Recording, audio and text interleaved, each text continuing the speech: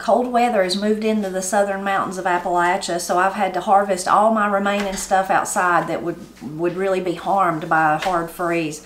So I've got to figure out what to do with it. Some of it, of course, we'll just go ahead and eat fresh. I'm going to make a pot of green beans today. Might make some fried okra. Might even make Matt some more fried tomatoes in the next few days. But there's a lot of it that I really need to figure out what to do with it as far as putting it up for us to use during the winter. Now some of the peppers, I've got a whole giant basket full of peppers. I'll probably freeze. I might dry some in the dehydrator. But I'm also going to pickle some today. Now, I've made lots of pickled peppers in the past years, you know, all the years that we've been gardening. But this year I found a recipe that I really like for a couple of reasons. One, it's really tasty. Tastes great. Me and Matt both love them. Another thing is it's really easy. It's really simple, and I like those simple recipes. I also like that it's a kind of a recipe that has a little bit of fermentation side to it and a little bit of vinegar side to it. I shared the recipe real quickly in one of my day in a life videos a few weeks ago, and since then we've just continued to fall in love with the recipe. And I actually found it, and I'll put this link in the description below, from Lady Lee's home. It's a blog, and so she gives lots of background information about how she started making them like this herself, and of course she shares little tidbits about the recipe that I might not share today. So you should definitely go look at her blog post and see where I found that original recipe at. Here's a jar that I made back in, I don't know, a week or two ago, and we've been eating on it, and you can see just peppers just stuffed in there. I do have some garlic in there. But one of the great things about the recipe is that I was also attracted to is that you can kind of make it your own. So if you've got some kind of favorite spice you like, you just add it to it. If you want to add some dill or pickle spices or whatever, like pickling, like it comes in the little, you know, already all mixed together. Whatever you want to do, you could do that. I just went with the garlic. But another thing that I haven't got to try till today, I'm going to try it today, that I loved about the recipe when I first found it, is that she said it worked well with all other vegetables too, or a mixture of vegetables. So that's what I'm going to aim for today. I'm definitely going to do some more jars of pickled peppers. And I think I'm going to do some of the hot ones. Mostly I like sweet peppers, but Matt likes the hot. So today I'm definitely going to at least put one or two down in there to give him some heat. So these are our cayennes that we grew this summer.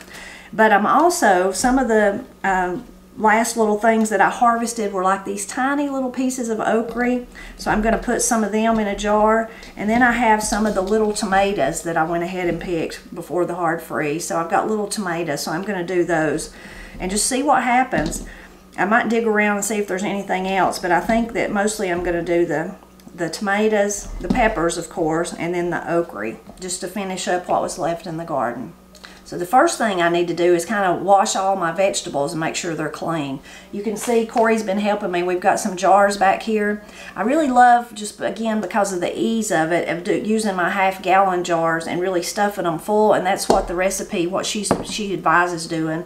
But today I'm going to use the just regular size mason jars because I'm thinking of maybe giving some of them for gifts for Christmas. So I'm going to do that, and that way I hold on to my half-gallon jars for sure. But I might share some of these with Papa Tony or Matt's uncles and aunts or whoever, whatever comes up. I love to give people handmade things at Christmas.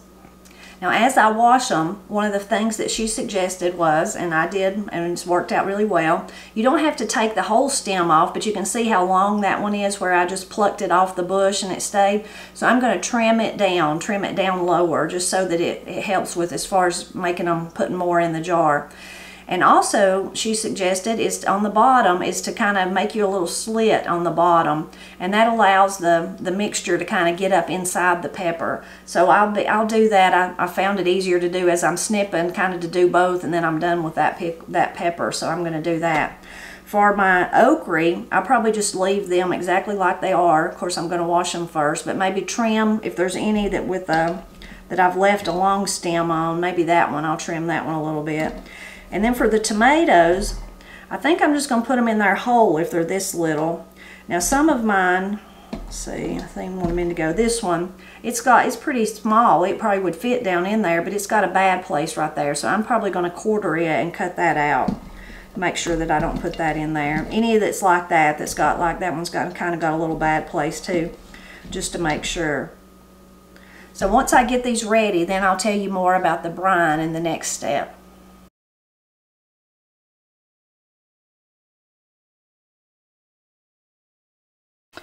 So I'm just trimming the stem off, and then I'm just kind of just making a little slit in the bottom. That's all on each of them. This kind of work is can kind of be tedious, but it's the kind of work I really enjoy. I love to put up food, every part of it. Of course, I like eating it the best, but even just this kind of just makes me feel like I'm really accomplishing something, I guess. That's what I'm trying to say.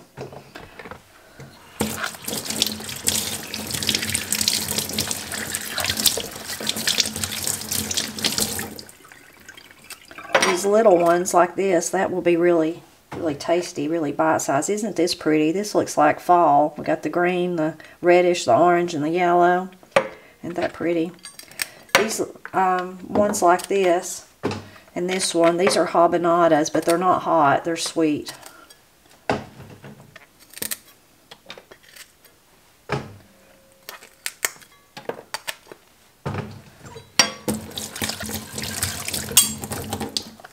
Oh, that one's got a little bad place. I guess I'll just cut that part out, and that'll be my slit on that one.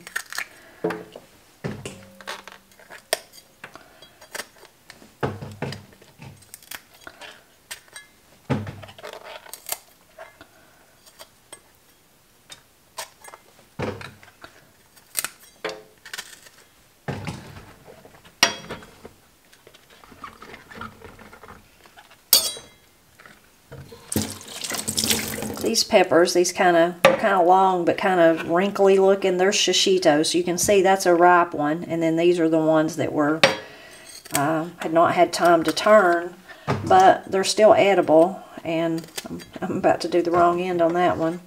And the hard freeze was gonna. Peppers are so full of water that they will just pretty much turn to sludge, to slime, if you don't get them in before a hard freeze. This is a pretty one. You can see the variegated. It's kind of the little candy cane one that someone shared with us.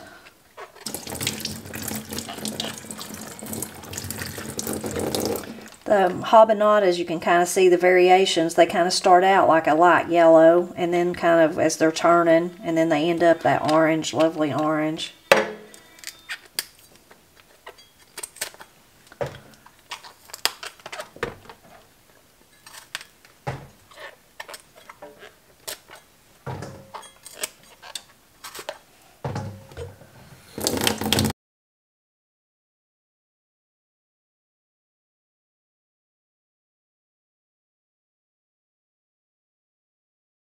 Okay, now I've got them all situated, cleaned, got the top snipped off, got the little slit on the bottom of the peppers. I did have to quarter some of the tomatoes because of the bad places in them, but others I left whole. So I'm excited about that, about trying something different with this recipe since we like the peppers so much. Now, when it comes to the brine, this is kind of the website that I'll link to down below says that it's sort of a fermentation but also a vinegar method. So it's kind of a combination of both, which I really like that. So you're going to use water, you're going to use vinegar to cover your peppers, but then you're also going to add water to it. And with the water, she suggested or says you boil the water. For each cup of water you're going to use 1 teaspoon of salt, pickling salt, kosher salt. You wouldn't want to use iodized salt. And then that's what you're going to actually submerge the peppers with.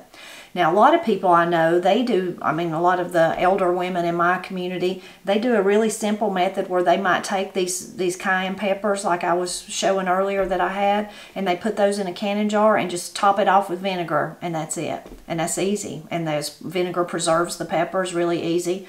And you'll see a lot of the people love to eat those with pinto beans, with soup beans and cornbread, as we would call them. So you can definitely do that too. I like that this recipe doesn't use so much vinegar just because it's, I don't know, maybe I'm being saving, or maybe I don't like that strong, that really, really strong vinegar taste. But as much as I like the fermented taste, if that makes sense. But if you're one of those people that just use straight vinegar, please share your recipe with us so we'll know. Now, as far as the seasoning, I've got me some garlic cloves. I'm going to use those. I went out to the garden and found just a little bit of dill, so I might put that in one jar. I don't know if I've got enough to put in every jar. And then I got out some of my pickling spices. I might put that in there just to see what happens.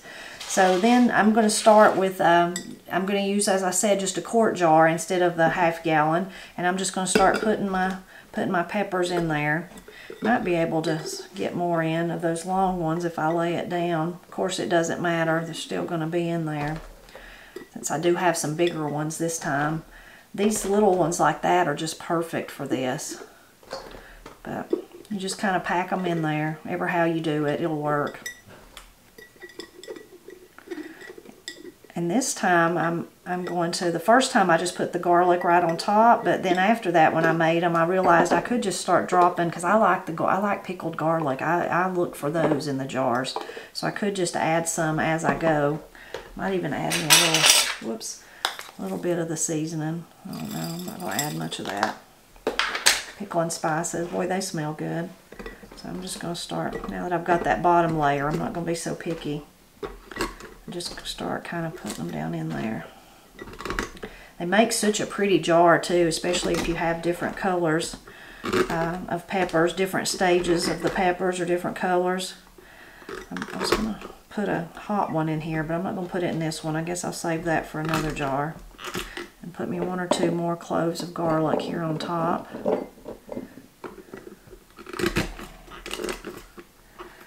Really squish them down in there. Now, the vinegar, she kind of gives a description in the recipe, is that kind of your flavor. So for that half gallon, I think she suggested putting a cup of vinegar. Let me double check that. No, it was a half a cup. So for this quart, I'm not going to add that much. And she kind of, in the recipe says that it just really depends on if you like vinegar, how much you like vinegar. If you really like it, you could go for the full amount. Let me double check now that I'm thinking about it. Yeah, she says 1/4 to 1/2 cup for a quart jar. Okay, that's what I was thinking. I was thinking, well, why did you get the half cup out? So I'm going to go for the whole half cup in this one. But you should definitely jump over and read her directions. Probably should have got my cannon funnel, but maybe I can do it. So there's my vinegar. And then I have my salted water right here, so I'm just going to get it from there and start pouring it in. It smells so good already with that spice and the peppers and the garlic. Makes me hungry. It's not even dinner time yet. And then you just continue to fill it up until you reach the top of the peppers.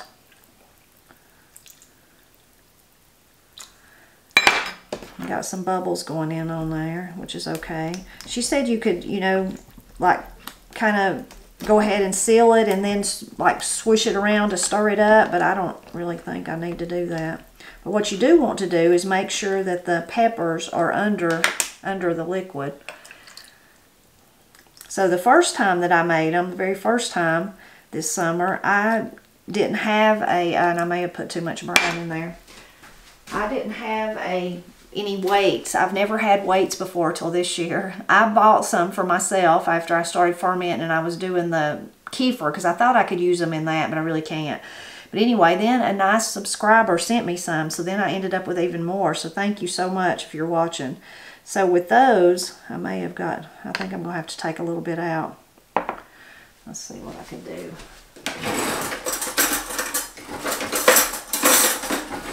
As this is the first time I've ever used them. It's very exciting.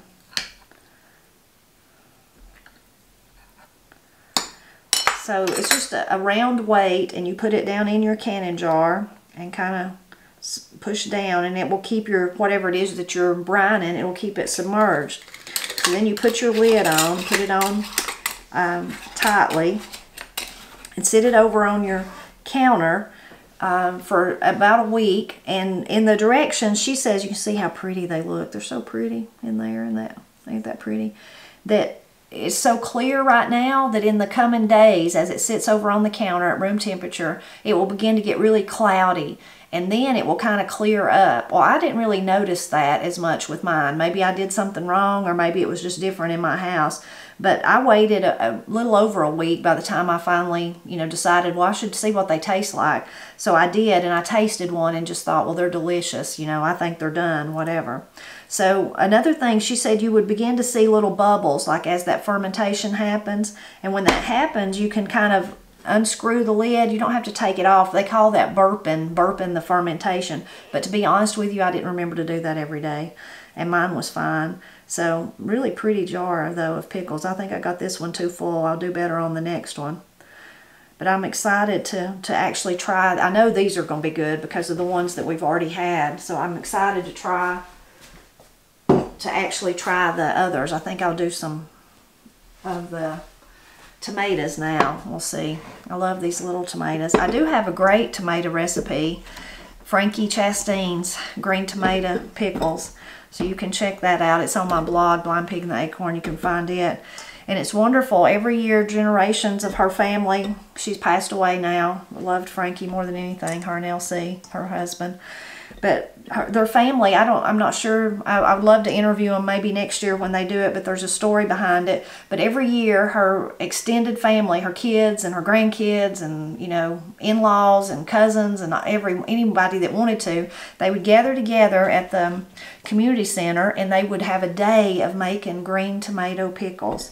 And one of my my treasures, several years ago, I got Frankie, before she passed away, to tell me, I wanted her to tell me how to make them. Well, she hand wrote out the recipe, and I have that. I laminated it because it's just a treasure. I treasure it. I definitely should put some of those hot peppers in here for Matt.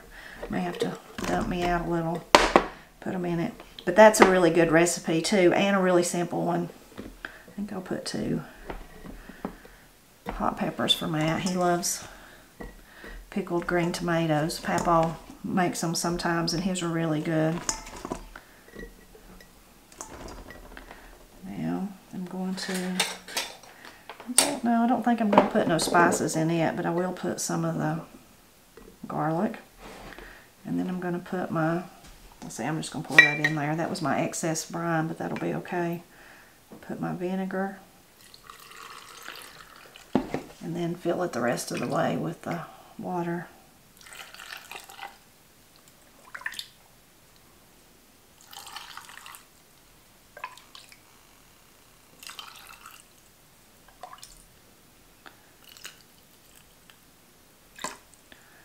Let's see if I did better this time. I think I did. I still got one too many tomatoes. Maybe I'll take that little one out. Oh yeah, that's better. Okay. And get me another lid. Probably should have dried the top of that one off. Let me get me a paper towel because I made a mess. So that's really pretty too with the green and the red. Those will be good. Matt will really love those. Let's get another one.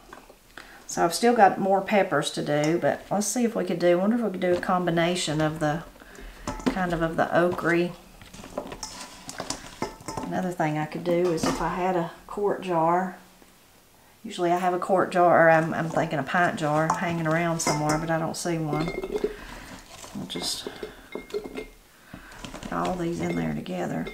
And I think I'm going to put the dill in here with this one. So stick me some dill in there.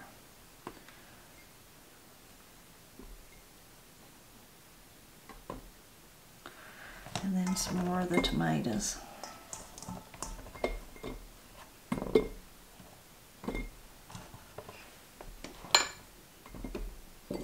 Some garlic.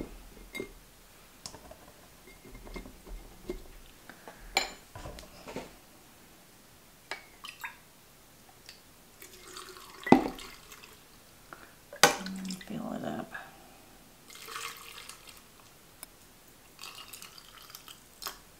Probably enough. And those little weights I was talking about, they come in different sizes. So this is the, you can tell the size. This is the one for the largemouth that I'm using, and then I've got some for the smallmouth too.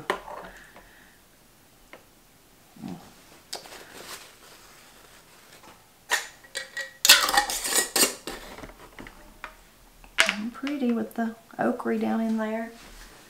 Put it over there for now. Now,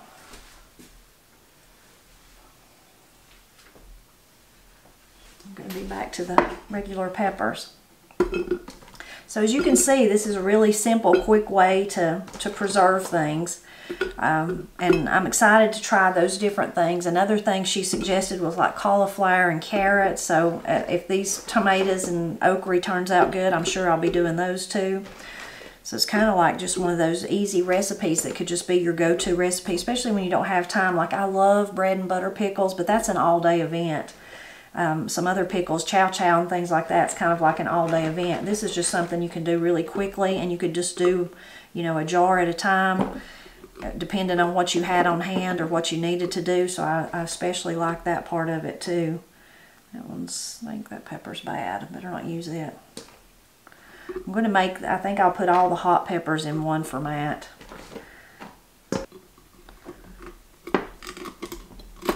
Probably should have put me one in here. At least one for some spice. There's a little one.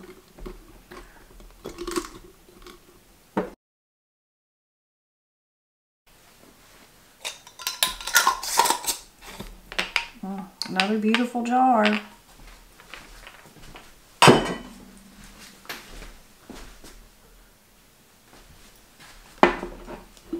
About to run out of garlic. I'm going to have to get me some more garlic. Some of those green, those hot ones in there. I should be smart and mark the ones that are hot. I used red in some of them, I could be able to tell, but definitely should be thinking about that.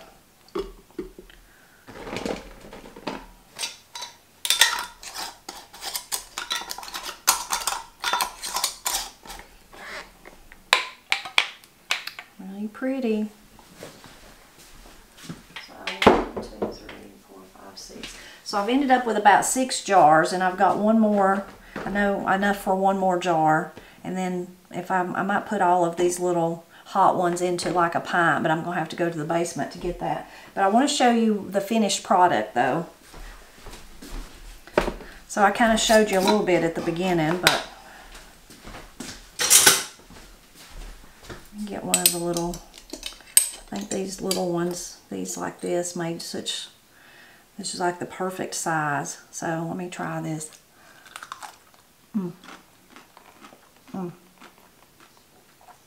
Wonderful flavor. You can see all that juice running out of it. Really great flavor. Very good. Me and Matt have been eating it with like soup beans and cornbread, those kind of things. But we've also eaten it with like our, it's really juicy, you can see. Also with like BLTs and sandwiches, hamburgers, those kind of things. It's just a really nice flavor. It has really good flavor. Not overly strong. I was trying to think of something I could say that it's similar to.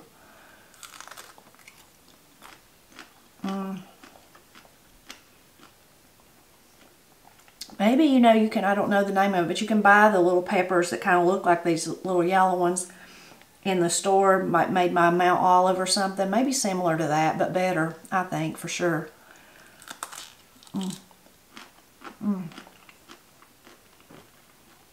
Really good.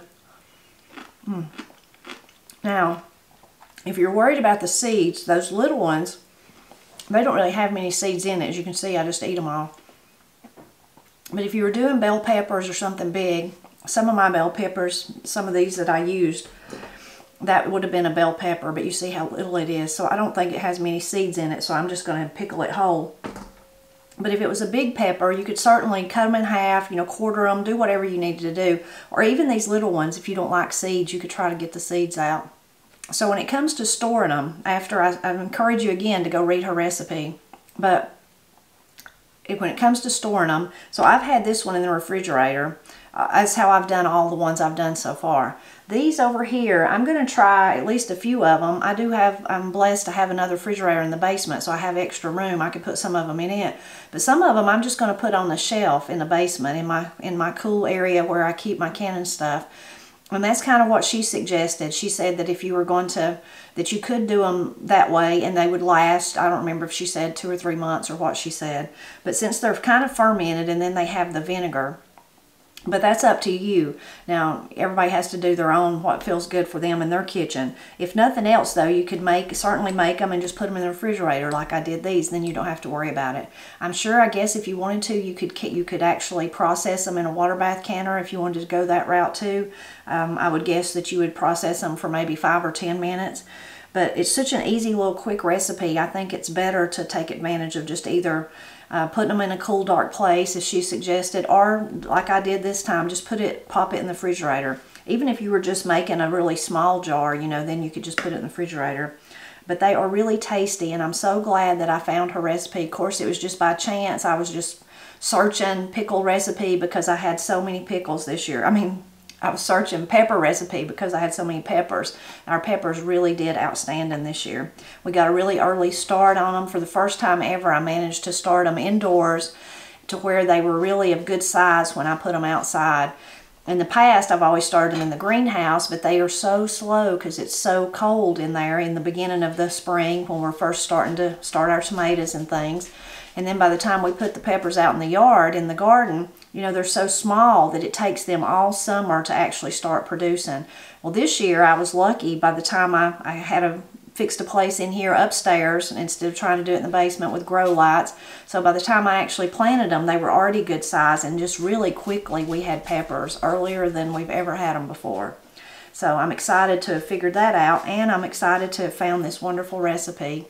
Please leave a comment and tell me about your favorite way to pickle peppers. It's hard to say. Even harder is tipper pickled peppers. You got to put all that in there. Please do leave the comment and share your favorite recipe. And as always, I hope you drop back by often to help me celebrate Appalachia.